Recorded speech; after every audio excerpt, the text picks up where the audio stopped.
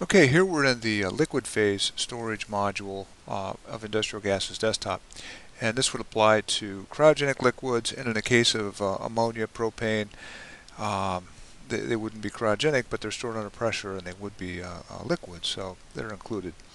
The first tab that we see here lists the typical tank sizes for cryogenic storage, starting at 45 gallons and going all the way up to 18,000 gallons.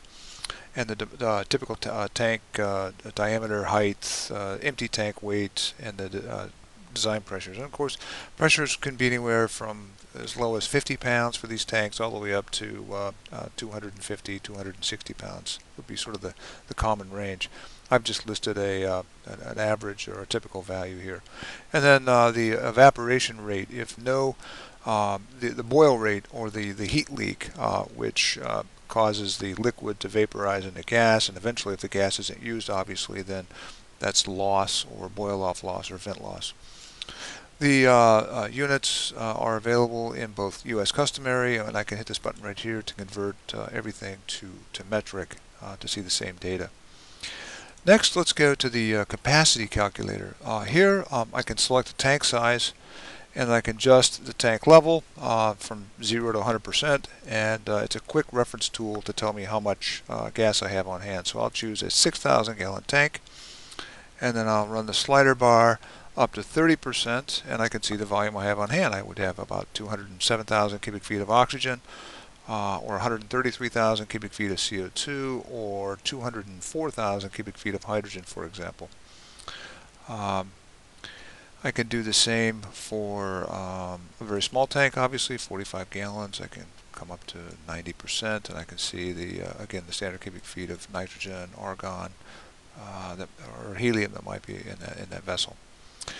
The third tab under the liquid phase storage and tank module is quite useful for sizing a cryogenic tank, and it's a very handy tool to tell you whether or not you're going to have vent losses based on your average use rate.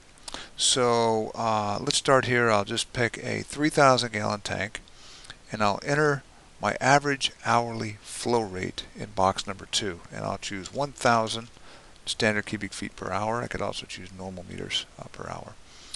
And then based on the first tab, I'll say that the evaporation rate for this tank is expected to be in the neighborhood of 0.3.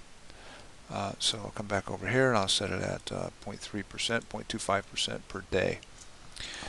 And the product that I'm storing is nitrogen. So in box 4 I select a gas, and then I run the analysis. And I'm good. So I see nitrogen. My daily use is 24,000 cubic feet. My daily evaporation is only going to be 698 standard cubic feet. So I'm way above the evaporation rate. As a matter of fact, I could probably use a smaller tank and be fine. The evaporation as a percent of use is only 3%, and it tells me I have no daily vent losses, no monthly or annual vent losses. So that's good.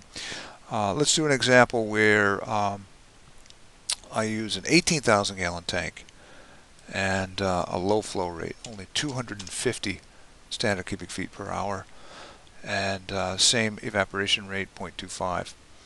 I'll switch gases to hydrogen, and I'll run the analysis again, and I'm still okay. I'm daily evaporating 5,000 feet, but I'm using 6,000 feet, so it's close.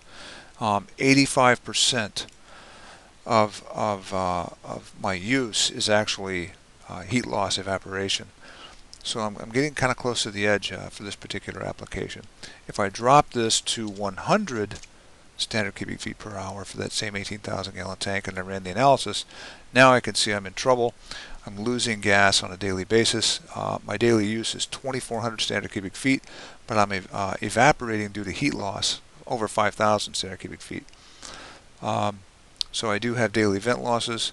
213% of my use, or my vent loss is 213% of my actual use, so I'm losing 2,700 feet a day, 81,000 cubic feet per month, or I'm venting, if nothing happens, almost 1 million cubic feet per year of hydrogen. So hopefully these examples give you a good feel for the value of this tool. Some of these tanks can be not so good. They can have 2, 2.5